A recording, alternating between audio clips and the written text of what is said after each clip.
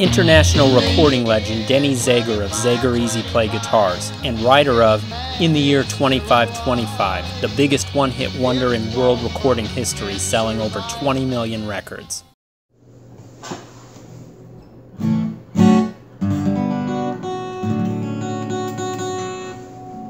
You know, the term octave is used a lot of times, but they say octaves. I know it's about music, but what does it really mean? Okay, you can use octaves in almost anything. You can use it in, well, let me give you an example. The quickest way, so let you hear it.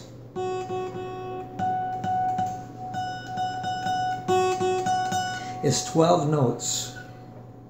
12 notes of distance. I'll do an octave all the way across here.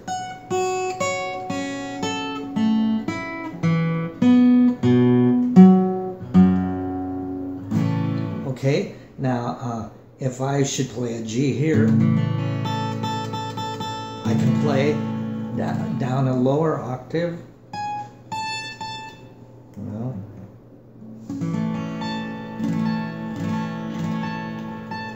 this is a high octave, this is a low octave. If you want to match, let's say you're singing. Well, the song's too high for you, or it's too low for you. If it's too low for you, then you have to bring it up into your range. If it's too high for you, you can't reach the top notes. You have to pick a lower range of an octave. Okay, when I was working with the duo, Zager and Evans, we always worked in two different areas. There's two guitars on stage. We put one down here octave-wise, like a C, and the other guitar an octave up. So it gives us a wide range, a lot of color.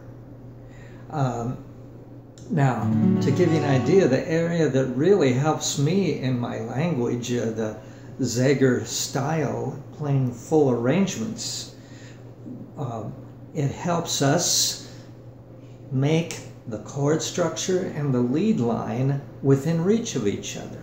If my melody line is up here and my chord is down here where I like it to be rich, I can't reach both at the same time.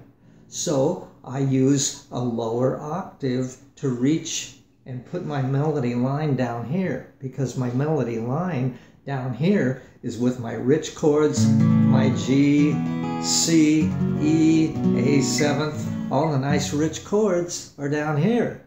Keep in mind, an open string chord, as I call them, are always the better chords because they're richer in sound. You're holding down fewer strings, they're richer in sound, they're faster, and a lot of things are going in your direction.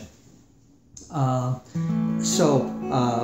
stage, we would always find a middle of the road octave that we could sing well. You get your best control, vocally speaking, in the middle, not way up here where you're straining, or way down here where you can't reach that low. So it helps us become better musicians. It did us way back when, getting the two vocal ranges together. If it was too high for me, I picked a lower octave. Some songs I like to strain just a little bit and choose a little bit higher octave. Do you see how these octaves are coming together now? In other words, the Zager system of playing a complete arrangement means that my lead note has to be within reach of my chord structure. Everybody always said, well, you're playing all your stuff down here, which is good, but how do you reach everything at once? It's with octaves that I do it, because if my nice rich chords are down here, well then I am going to find an octave that, instead of playing out here where I can't reach, anyhow I can only go up to the box here, I choose a lower octave. So the octave is a real piece of magic. It only takes you a couple minutes to get it in your head. Now keep in mind this situation, you hear me play arrangements all the time, full arrangements. And you're saying, well, he's doing it down here. Well, I choose to go up here. Sometimes something really high and a special effect or harmonics or what I'm doing. But the octaves really help me do that. So remember what an octave is. It's 12 notes apart. There's 12 notes from up here way down to here. And it really helps you do a lot of things. So what is an octave? It's 12 notes apart, high or low. I like a middle of the road octave because a octave that's too high, I can't reach up here. I can only go down to this bottom string as far as low.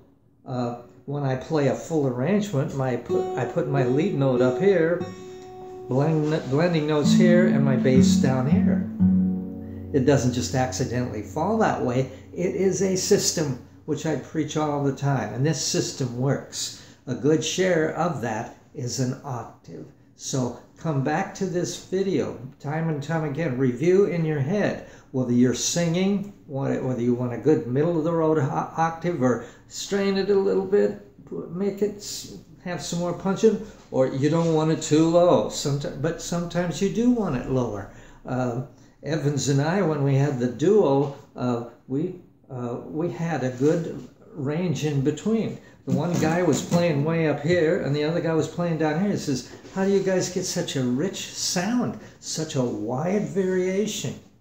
And it is with octaves. So keep the word octave in your mind and understand what it is.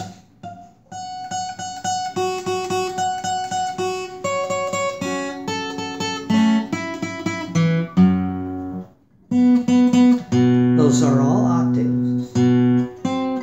There, that's an octave. So,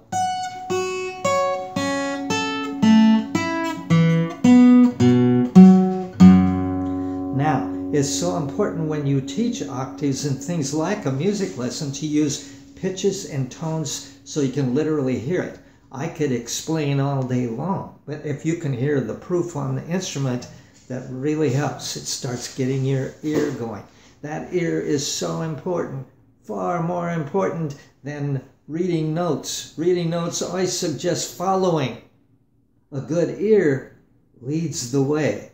A lot of people don't look at it that way, but a good musician, I've been a musician since many years back than I want to admit, but over a time, you start to know what an octave is. A lot of things like that. It does work. So come back to this video, review what an octave is. Thanks for listening. Bye for now.